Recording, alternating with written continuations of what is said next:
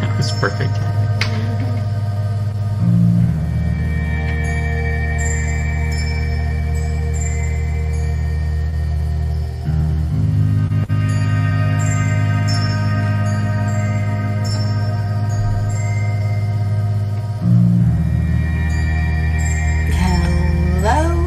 Welcome to the Harmonic Connection, another edition of our Sunday's Dose of Spirituality with my co-host, sidekick, Triple B. Hey, how's it going? How are you doing this morning? Afternoon, rather. It feels like morning to me. Yeah, I know. Well, it feels like evening to me, so I think we're both in flux. All that crazy solar eclipse energy from yesterday still floating around and be here for the next 6 months or so. Yeah. Yeah. So, what's on the agenda for today's show? The agenda for today's show is something that I ripped off from your morning show.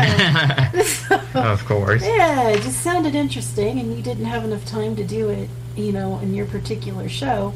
And I thought it was just too interesting to let pass by. So we are going to be talking about creation. Yes, the beginning where everything originated. Yes. Which came first, the chicken or the egg? Well, in this case, which came first, the heavens, the earth, the stars, whatever the case may be. But we're going to be talking a little bit about that, the spiritual value and content of each. And as we know it, every culture, everywhere, in every point in time, has a creation story to tell. Mm-hmm. So, always something somewhere.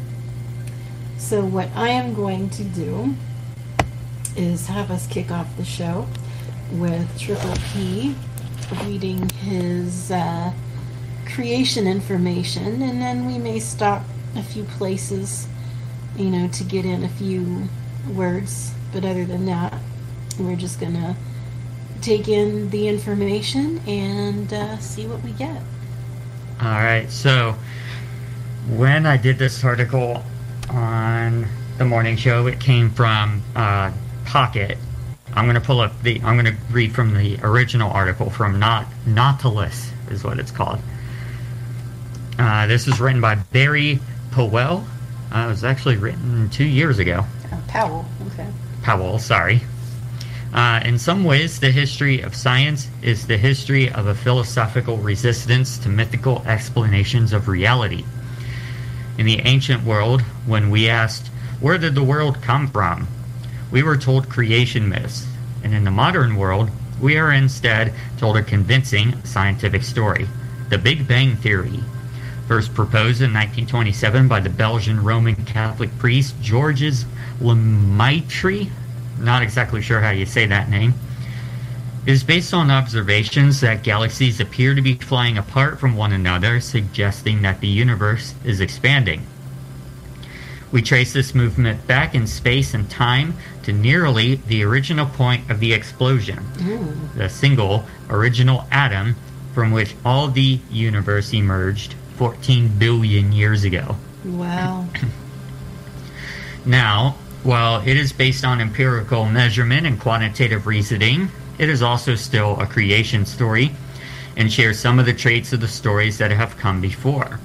For one thing, it resonates with the ethos of the modern age. That is the era of big explosions, like those in White Sands and over Nagasaki. Also, like all creation stories, it explains in comprehensible language something which otherwise requires unobtainable categories of thought. After all, we cannot really know what the world was like before its creation, obviously, because we didn't exist yet. Well, we were somewhere, just not here. Yeah. But we do see how things around us change, grow, are born, and die. And like the ancients, we fashion these observations into the story of our creation. So before I get into the next section, do you want add any thoughts to that, Harmony? Well, I think the biggest thing about creation itself is the fact that, one, there's so many different diverse stories. Mm-hmm. And when we talk about, the mythological, well, the one thing that keeps overplaying in my mind, and playing over in my mind, is science and magic. Yeah. You know, they both prove each other. You can't make that crap up. You know, so the science is there to back up certain factors, but also the magic, you know, the realm of the occult plays a huge part in the creation stories as well. So those two literally go hand in hand. I mean, you can take a group of scientists, and they're, you know, these nerdy guys that, you know, have their opinions on how everything was pulled together and, you know, exactly scientific. Well, you take another batch, and they're not just the nerdy guys that are scientists. They're the ones that do believe in the magic of the making of the universe. And it's true. The other thing that calls to me in this article is when they say how everything was moving away from each other. In reality, or whatever perceived reality is, it's expanding. So this is how, I guess in our spiritual context, would say our consciousness expands. Because as our consciousness is able to evolve and open more and bring more into it, we're able to soak up more, as our little sponge brains do. When we expand, the universe expands. And we also have some other things we'll get into later about Norse mythology, because I found that to be very interesting when I was reading their creation story, because it sounds pretty viable, you know, and viable. And when we say it was all started from one atom, atom, A-D-E-M, or A-M, atom, as in Adam and Eve. Why do you think he was called the atom? Think about that. Good point there. Let that bend your brain for a little bit. And let's get on to the next section. All right, so we're going to go back in time to the oldest creation myth. According to Nautilus, the oldest creation myth on the planet from perhaps 2600 BC was given as a preface to a Sumerian poem about the descent of Gilgamesh's friend Enkidu into the underworld. Gilgamesh. Yeah.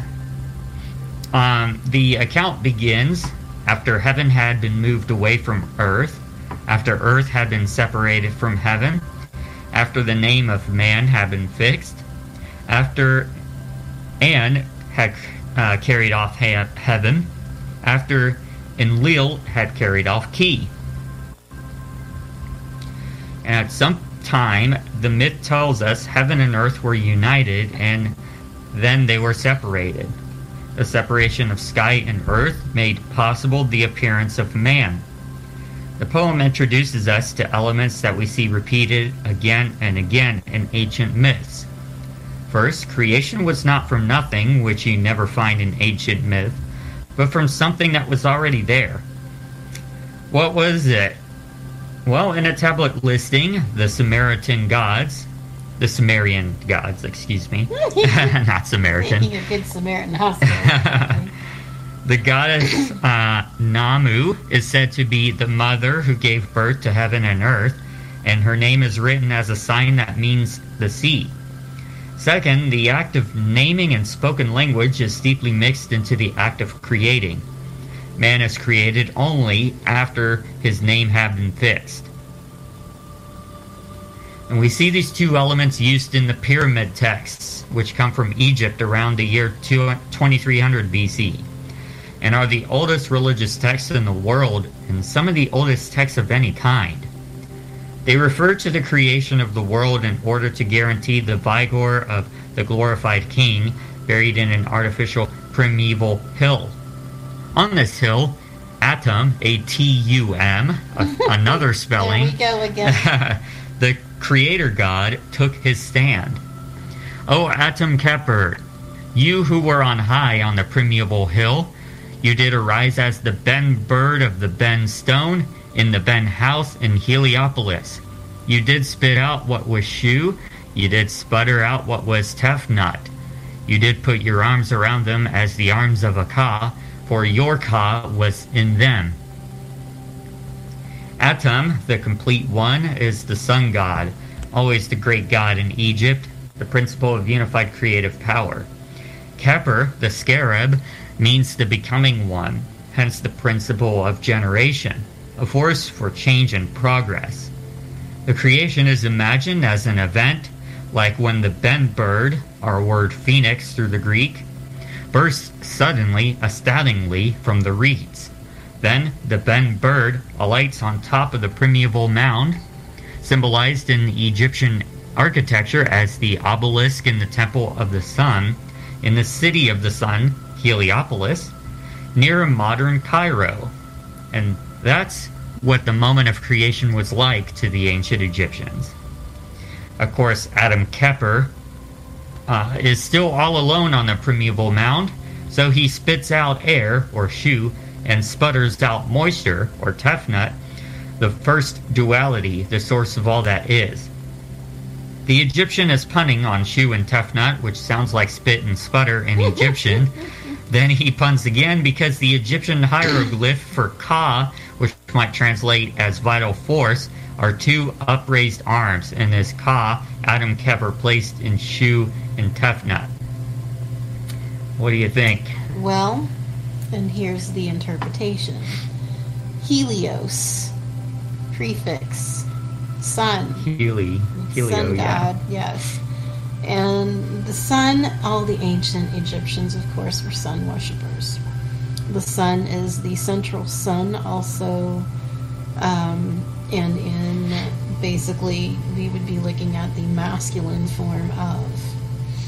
And when we're talking about Ka and wrapping the arms around the Ka, we're talking about the Merkabah, which is your chariot.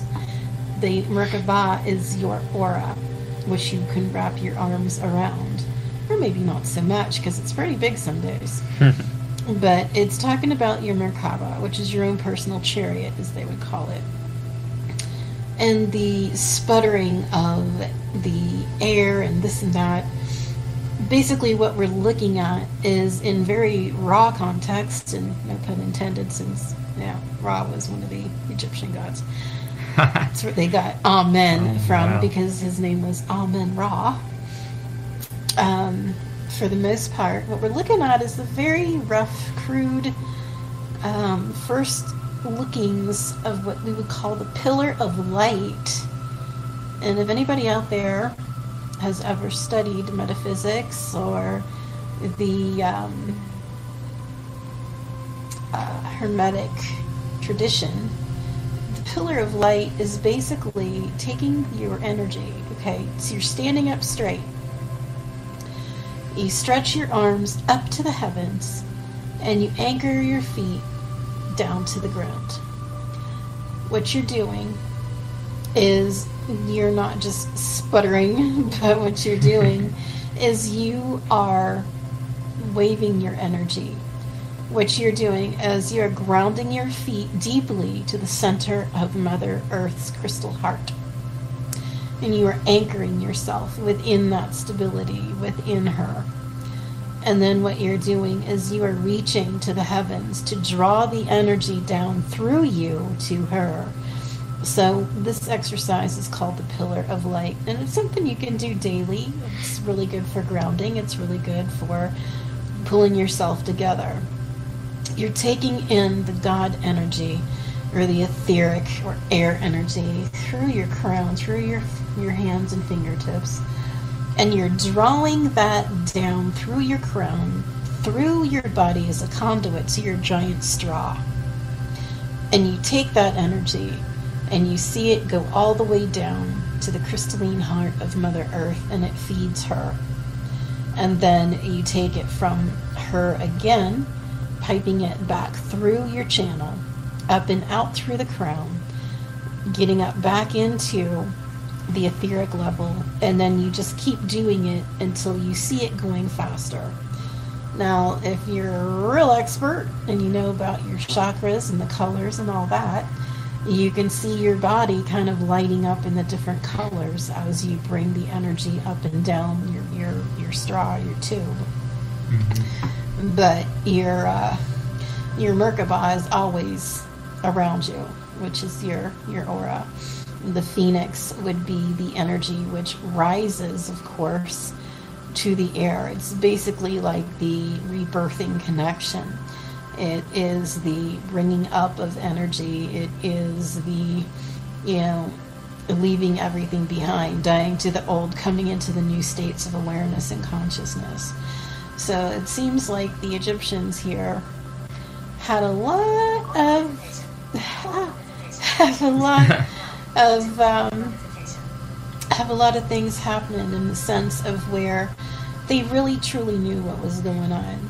And I really believe that we did have, as we still do today, our extraterrestrial beings that are among us, helping, aiding us at times. And back then, I believe, as they said, the pyramids and when they were built, just as a little side note, I think it's interesting, that they say that even the lasers and equipment of technology that we have today could not even replicate or make the pyramids as perfect as they were made then. You can't even fit a razor through any of that. I will say, there is some unfortunate backstory behind how the pyramids were made. I mean, there was slavery and things like that involved. Yeah. But they were so particular about the details of their pyramid and how they were built that they're really grand structures. Even modern day architect cannot compare to the structures of those pyramids. And the thing that I find so interesting about the whole situation is that if you look at the hieroglyphs that they have, it talks about how beings from the sky came to help them make these structures. Mm-hmm. And the way that they were built, according to the hieroglyphs, was that there was frequency involved. A lot of people believe, and it shows in some of the pyramids on the walls in those hieroglyphs, the blocks being levitated. The theory, speculation, is that they were using frequencies in order to levitate those blocks into place. How else could it have been done? I've not you heard tell about me. that before. And then what makes the pyramids even more amazing is that if you think the pyramids are amazing to look at on the outside, you haven't seen the inside of them. Because if I recall correctly, a lot of the pyramids were resting grounds for the pharaohs that passed away from ancient Egypt. Yeah. And the inside of those had very elaborate labyrinths and other things. They contained a lot of the pharaohs' precious belongings and things like that as well. That meant a lot to those pharaohs. Different chambers, and the fact that they're facing in specific directions with specific mathematical coordinates. It's also been said that they are anchors to the earth, that they were put there for the energetic bonding that occurs in that area. For instance, there is a certain time every year, certain day, certain time, that I believe it's when Leo crosses the sun, that the sun shines directly in the center of the paws of the phoenix. Oh, wow. Yes, it hits a certain spot every single year on a specific date perfectly. Can't make that up. That reminds me of a structure that we have in the United States, obviously not as impressive, but there's a structure, some sort of, those windows that you see in church that are colorized, and as the sun, as the sun shines in, it produces some cool light effects on the ground and things like that. Yeah. There's some structures that are built, I forget where they are, I think it's Washington, D.C., if I'm not mistaken, that there's a certain time during the year that the sun shines perfectly through these structures and creates some sort of governmental seal or something on the ground as a reflection. Interesting. So very interesting. But obviously this is more modern times, and this happened years and years ago. So very Centuries. impressive. Yeah, centuries ago. Back in the times of the ancients. But yeah, I mean, that's the little side note to this particular, with a little extra side note, is the pyramids themselves. But as we continue on our creation story. Yeah, I think we're at our first break of the show. So when we come back, we're going to talk more about those Egyptian puns that we mentioned. And we're also going to talk about how these puns connect with the spoken language and the naming methodology behind Egypt and the act of creationism. So we'll be back on Harmonic Connections in just a couple of minutes on WWSU 106.9 FM.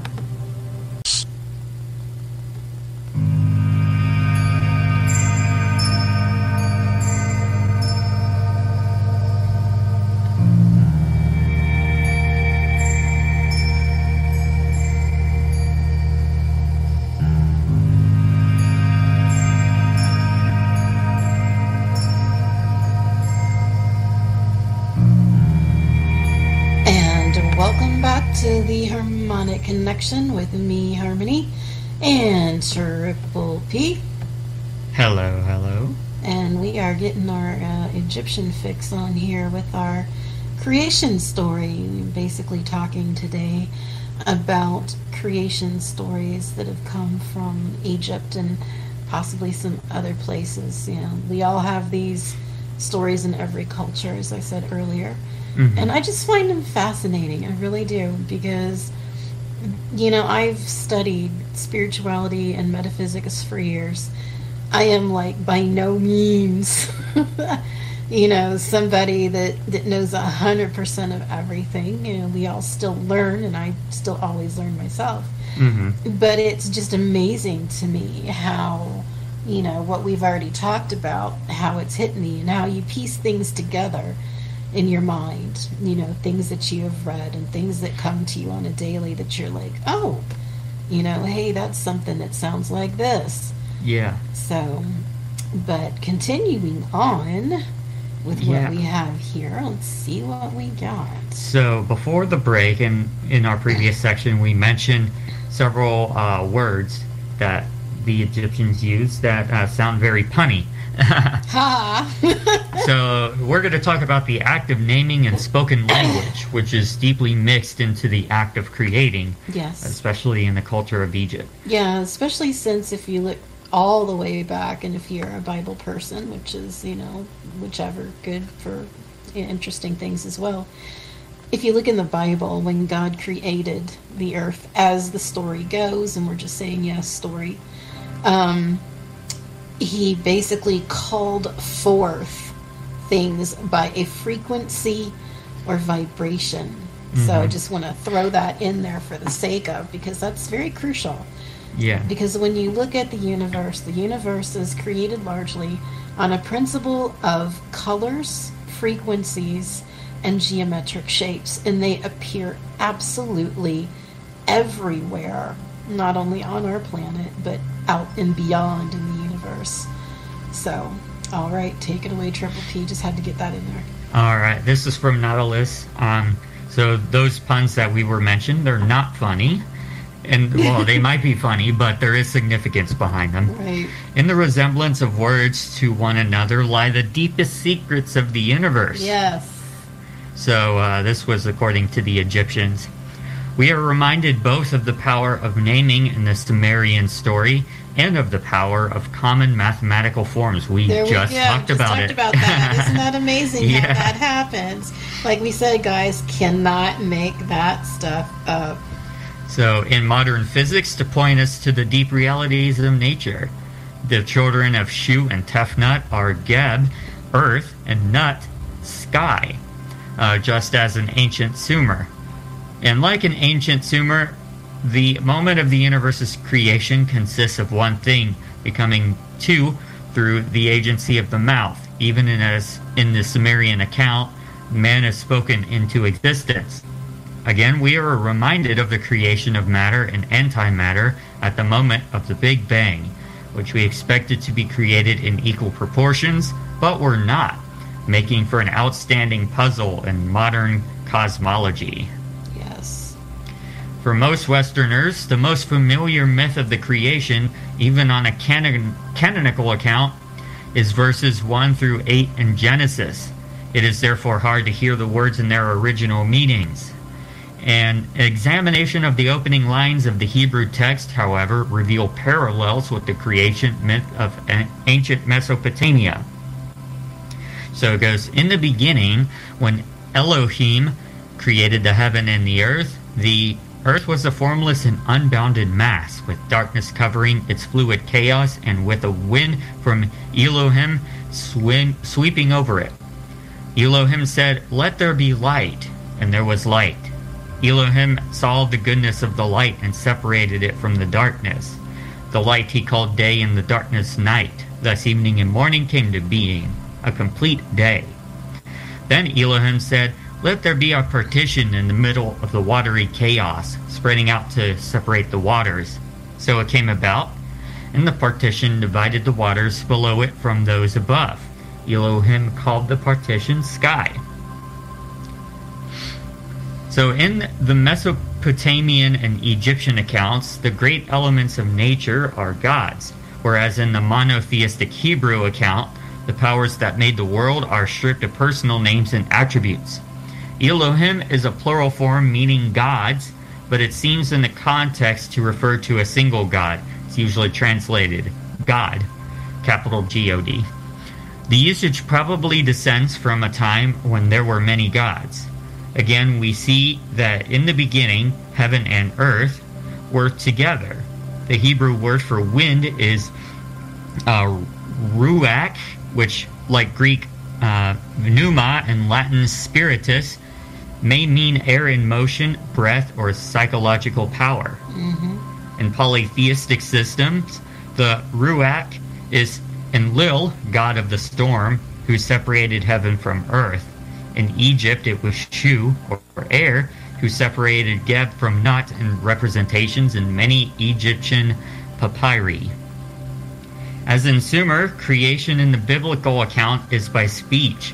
Night and day are called into being, just as the Sumerian account refers to the time after the name of man had been fixed. Once again, to name is to call into existence. As in Sumer, creation is by separation. There is a partition, literally something solid, in the middle of the watery chaos. So pause there. Yeah, which I find really interesting, because when we get down to the spiritual core value of what we're reading now, what we're looking at is, of course, I would always begin to say, and mind you, these are my opinions only, they don't reflect the university, the station, or any other of the entities that are here. But these are my opinions and ideas and formations. But the thing about it is, we're looking at the Hebrew, and I would also say looking at the Greek, Bibles. To me, I feel like those are, quote unquote, the ancient text. Those are the total mechanics of absolutely everything. Not only are they giving you the stories of creation, they're also giving you a more magical, mystical feel of the truth that, underlies everything else. So we're talking about, not just the magic of life. We're talking about the occult. No, I don't mean that in a bad way either. When people hear the word occult, they flip and think, "Oh, Satan!" But no, that's not what we're talking about here. The Christian Bibles, the, New Testament, King James and all that, those were like way later. But when you're getting down, if you look at the Hebrew Bible, it is written completely different. Punctuation is like hardly non-existent. And, it gives you much more of a mystical attribute. We're looking at the tree of life. We're looking at the Kabbalah. Some people say the, Kabbalah, the Kabbalah. We're talking about the Merkabah, which we've already, discussed earlier on. And when we're looking at what the word we just looked at was the, Spiritos. What was that Spiritus, that I you think. mentioned? Yeah. I think it was spiritus. When we're looking at that Greek word and it says spiritus. Oh, that's Latin, my Yeah, bad. Latin. So, pneuma is the Greek one. Same thing here. Yeah. Latin, Greek, it's all European. But for the most part, when we look at that word, that to me indicates, okay, hey guys, yes, we are the breath. The breath is what gives each person life. Also, not only life, but it's soul. Soul also, if you look at the word psyche or psychic, also means soul. It basically is telling us that we need to, in my opinion here, connect with our soul, connect with our breath. This is where meditation comes in. This is where going to your inner core comes in. This is going into the truth and reality of who you are as a person. Sure, you're human. You're wearing your human costume, whichever one you pulled out of the heavenly closet to come here as. But the real core of your being is your soul essence and your breath. There is an electromagnetic force that resonates within each of us. And when we die and that force leaves the body is no longer animated. Therefore, we are that eternal presence. This is where the eternal concepts come in, that never dies. You can never take that away from anyone. Sure, you can take the body away. Maybe you'll reincarnate into something different. Maybe, hey, I want a size 10 costume next time. Or I would rather have this or that. But the point remains is the fact that there are many different words that are indicators that tell us the spiritual value of what is really there, underlying, underneath everything in the world. And us as people, we are always remembering who we are. A lot of people, I would say great contemplators probably, jump in on that and contemplate. But I feel like the average person, is not going to sit there and bend their mind around subjects like this. And that's exactly why I have this show, to provoke thoughts, to stimulate the soul, the psyche, to tickle the heart space, to know where our origins, really came from. But, these are very interesting concepts to me. Because, there are some people that feel these things at a deeper core level. So, for the most part, you piece it all together. And that's why I decided to do this show today. Because it's like a giant puzzle. And it definitely was like all falling into the perfect places. And I just felt like I had to do it. So, I hope some of you out there get it. I hope some of you are following along with it. And that you investigate it further if it, sparks an interest. Mm-hmm. But onward. All right, so to conclude the Nautilus article, why does the sea feature so prominently in Sumer and Judeo-Christian myth? We take from what we see around us and suppose that the universe is governed by the same processes. Human babies are born in a sack of water, and of course, all sorts of things emerge from the sea. The sea is formless and dark and mysterious, and hence an excellent symbol for the conditions that logic tells us must have existed before creation. Today we look into the shapeless, formless sky for our creation story, but not the sea. For the layperson, the naming of the process discovered by science, Big Bang, is in some ways the content and comfort of the story. Even as science reveals new layers of our reality, creation stories remain just that. Stories giving us explanations in comprehensible language of something which otherwise requires unobtainable categories of thought. And that was written by Barry B. Powell. And the last piece there also brings a really big interest.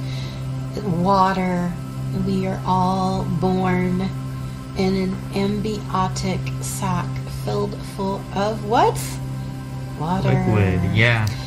And while you are bobbing around in your mama's tummy in that liquid, in that soup of the cosmos, which it truly is, it's a miraculous place, I'm sure.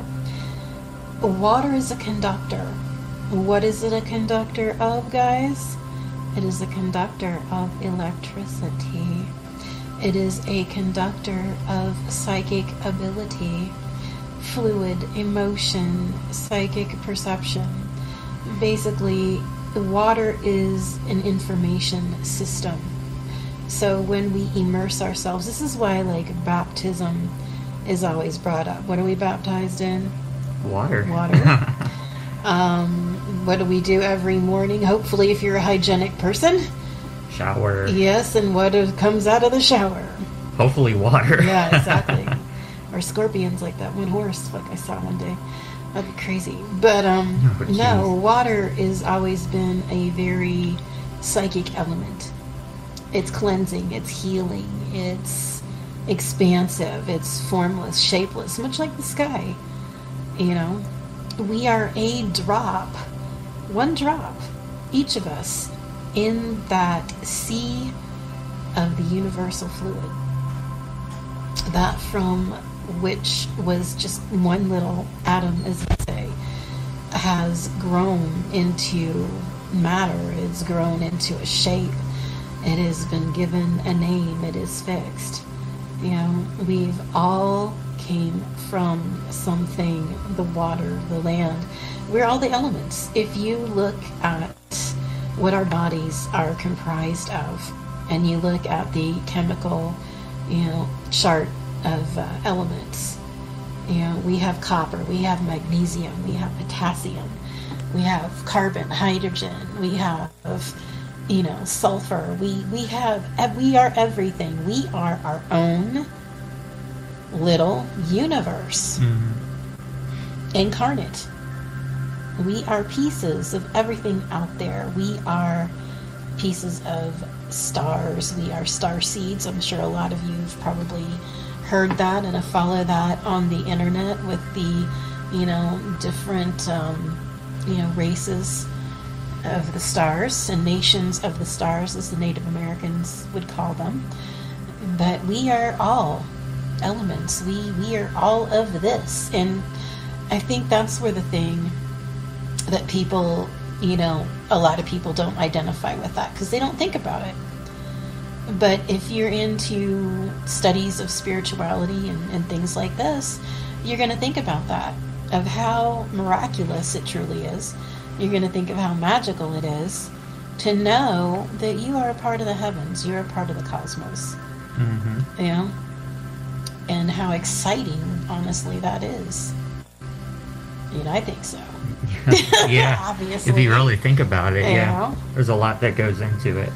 Exactly. And, it always was said, that you don't question the Bible. You don't question, these concepts. But, in this century, we question everything, right? Obviously. That's how you expand your knowledge. Exactly. That's how we expand our own internal universe of our consciousness. Exactly.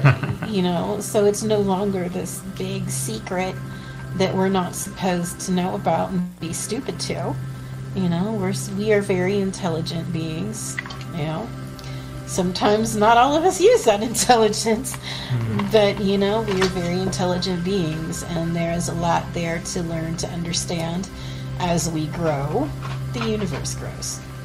I'm apparently not intelligent enough to screw on a cap without dropping it. There you go. You're not intelligent enough to spread love and not all the crazy crap that's going on in the world right now, but it's like a breakdown of the system. We need to find a better way to do absolutely everything. Nope. Because the old way doesn't work anymore. Yeah. We see that. Revolution.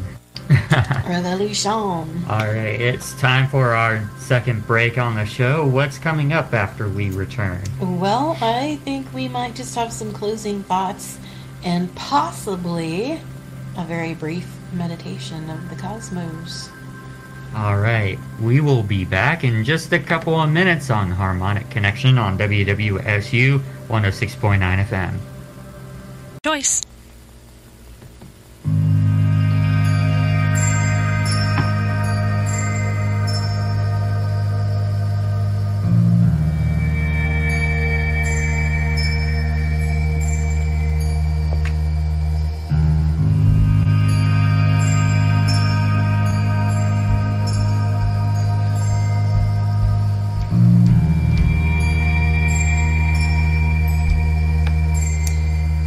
And welcome back to the Harmonic Connection with me, Harmony, and Triple P. And we are in the last leg of our show today, and we've been talking about creation stories of Egypt, my personal ideas and opinions on the flow of the spirituality, some of these concepts. And finishing off of the day, there's just one more thing of interest, at least I thought, and it was about the Norse creation story, which I was reading one day, and it was just like dinging in my head, like, wow, man, this sounds just so like true. Yeah. When you think about it. So I'm gonna have Triple P here read a little bit of what we have. We'll do a little brief back and forth on it, and then we'll get into just a brief cosmos meditation to end the day. Hopefully we'll have time for the meditation, because there is quite a few sections here in the Norse creation myth. I think it might be short, maybe not so much meditation as just some words of contemplation. How about that? Yeah, there we go. Let's do that. All right, so the Norse creation myth comes from Pitt University, or pitt.edu, extracted from the Prose Edda of Snorri Sturluson, I believe is how you say it. Okay. So, the first world to exist was Muspel, a place of light and heat whose flames are so hot that those who are not native to that land cannot endure it. Surt sits at Muspel's border, guarding the land with a flaming sword. At the end of the world, he will vanquish all the gods and burn the whole world with fire. Beautiful, huh? Yes. Beyond Muspel lay the great and yawning void named Ginnungagap, and beyond Ginnungagap lay the dark, cold realm of Niflheim. Apologies if I'm not saying some of these names correctly. Ginnungagap. Ginnungagap. Something like that. Ginnungagap. No, it has two G-A-G-A's in it. Okay. So I think it's Ginnungagap. Ginnungagap. Ice, frost, wind, rain, and heavy cold emanated from Niflheim, meeting in Ginnungagap, the soft air, heat, light, and soft air from Muspel. Where heat and cold met appeared thawing drops, and this running fluid grew into a giant frost ogre named Ymir. Ymir slept, falling into a sweat. Under his left arm there grew a man and a woman, and one of his legs begot a son with the other. This was the beginning of the frost ogres. Thawing frost then became a cow called Audhumla. 4 rivers of milk ran from her teats, and she fed Ymir. The cow... Excuse me a second. There we go. The cow licked salty ice blocks, and after 1 day of licking, she freed a man's hair from the ice. After 2 days, his head appeared, and on the 3rd day, the whole man was there. His name was Biri, and he was tall, strong, and handsome. Biri begot a son named Bor, and Bor married Bestla, the daughter of a giant. Bor and Bestla had 3 sons. Odin was the first, Vili was the second, and V was the third. It is believed that Odin, in association with his brothers, is the ruler of heaven and earth. He is the greatest and most famous of all men. Odin, Vili, and V killed the giant Ymir. When Ymir fell, there issued from his wounds such a flood of blood that all the frost ogres were drowned, except for the giant Bergelmir, who escaped with his wife by climbing onto a lure, or a hollowed-out tree trunk that could serve either as a boat or a coffin. From them sprang the families of frost ogres. The sons of Bor then carried Ymir to the middle of Ginnungagap and made the world from him. From his blood they made the sea and the lakes, from his flesh the earth, from his hair the trees, and from his bones the mountains. They made rocks and pebbles from his teeth and jaws, and those bones that were broken. Maggots appeared in Ymir's flesh and came to life. By the decree of the gods, they acquired human understanding and the appearance of men, although they lived in the earth and the rocks. From Ymir's skull, the sons of Bor made the sky and set it over the earth with its four sides. Under each corner they put a dwarf whose names are East, West, North, and South. The sons of Bor flung Ymir's brains into the air and they became the clouds. I know, isn't it interesting so far? Yeah. Then they took the sparks and burning embers that were flying about after they had been blown out of a spell and placed them in the midst of Gunungagap to give light to heaven above the earth beneath. To the stars they gave appointed places and paths. The earth was surrounded by a deep sea. The sons of Bor gave lands near the sea to the families of giants for their settlements. To protect themselves from the hostile giants, the sons of Bor built for themselves an inland stronghold using Ymir's eyebrows. This stronghold they named Midgard. While walking along the seashore, the sons of Bor found two trees, and from them they created a man and a woman. Odin gave the man and the woman spirit and life. Vili gave them understanding and power of movement. Ve gave them clothing and names. And the man was named Ask or Ash, and the woman Embla or Elm. From Ask and Embla have sprung the races of men who lived in Midgard. Sounds interesting because Ask and Embla sounds like Ash and Ember, almost. Mm-hmm. And if you look Ash and Ember, and if you look in ancient text, and you hear the name of the sea as it was called in, it was Ashua. Nice. So what we're looking at here is the creation story, mythological, of the Norse tradition. And if you listen closely to this, after you've listened to the stories before of the Egyptian text, it's somewhat the same. We're talking about the elements: fire, water, air, earth. Mm-hmm. Now, does this not sound pagan to you, Triple P? It sounds very pagan to me. Yes. So we're looking at some of the oldest spiritual text, thoughts, etc. And this is where, spirituality versus religion comes in. Is not a man-made thing. This is a spirituality thing. Religion was birthed into existence from mortal man, therefore tainted, as one would say.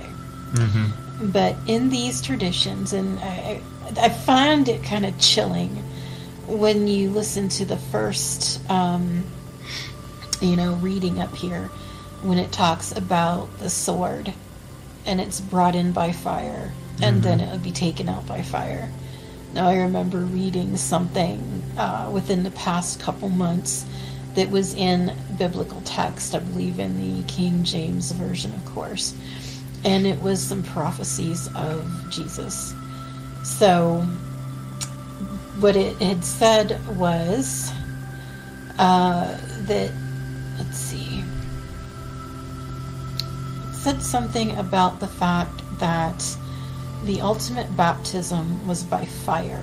We have the water baptismals, but it says the real baptism is by fire.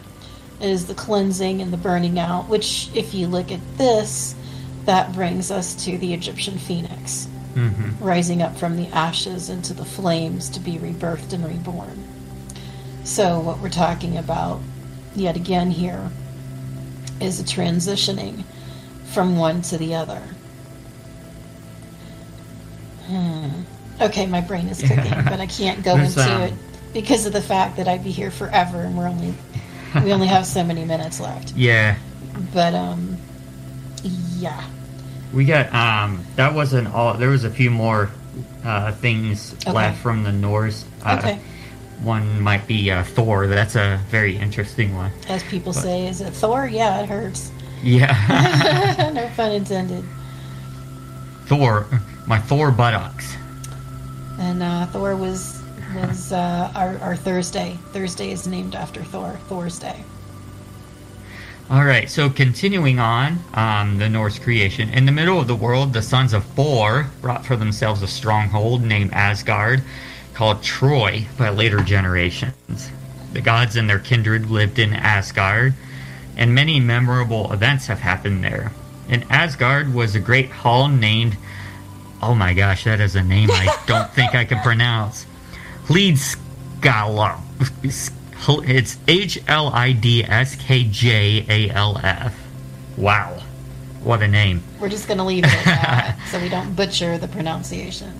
Odin sat there on a high seat, and from there he could look out over the whole world and see what everyone was doing. He understood everything that he saw.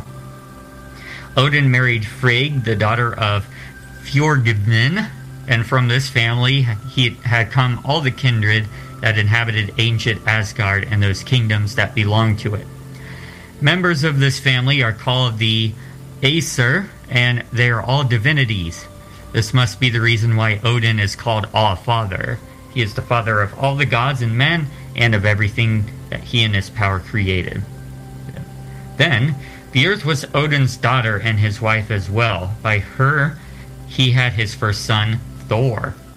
Might and strength were Thor's characteristics, and by these, he dominates every living creature. As all informed people know, the gods built a bridge from earth to heaven called Bifrost. Some call it the rainbow. It has 3 colors and is very strong, made with more skill and cunning than any other structures. But strong as it is, it will break when the sons of Muspel ride over it. The gods are not to blame that this structure will then break. Bifrost is a good bridge, but there is nothing in this world that can be relied on when the sons of Muspel are on their warpath. And finally, the chief sanctuary of the gods is by the ash tree Yggdrasil. There they hold the daily court. Yggdrasil is the best and greatest of all trees. Its branches spread out over the whole world and reach up over heaven. So we got about 5 minutes here. And that would be known as, my children, the Tree of Life. Yes. Or the Kabbalah. And we are looking at just a bunch of food for thought today in this very brief 50 minutes to almost an hour of those of you that contemplate spirituality on deeper levels than most. I hope you've enjoyed this. I know I have. And like I said, I don't know it all, but I try to piece it and string it together. And sometimes it makes a heck of a lot of sense. Other times, maybe not so much, and I've got to bang my head into the wall a few times. But, definitely interesting. I mean, what do you think, Triple P? I mean, what's your take on a lot of this? It's pretty cool to look into other cultures and see what their story is on creationism. Because even though the words may sound different and things like that, they all have a really close connection with each other. Yeah, there's always some similarities, at the core of everything. Because if you look, it's like there's always things that you can connect to. They are all virtually the same story told by a different, time frame. Told by, different perspective. And that's pretty much what it is. It's all our perception. It's all our perspective. Truly, as I say, it is all the same. It's just written in different, ways, shapes, and forms for the masses. But, no matter how it's written, no matter how many times you read it, no matter how many times you think about it, it's all the same. It's all one, which goes back to that oneness concept, that we are one body, one mind, one spirit, one world,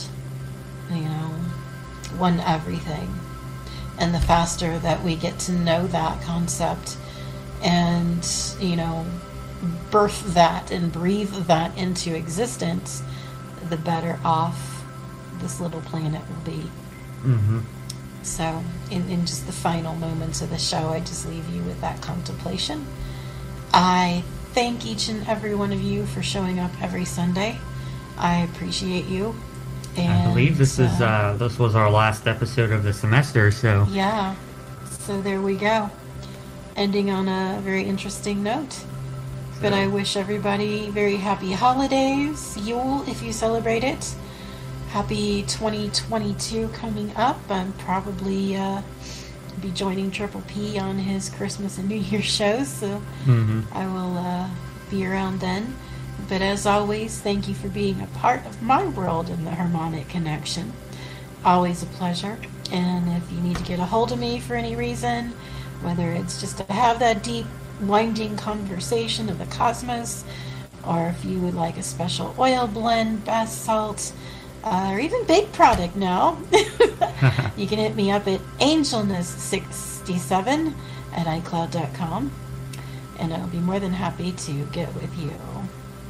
Thanks for listening. I wish you all Namaste and happy holidays.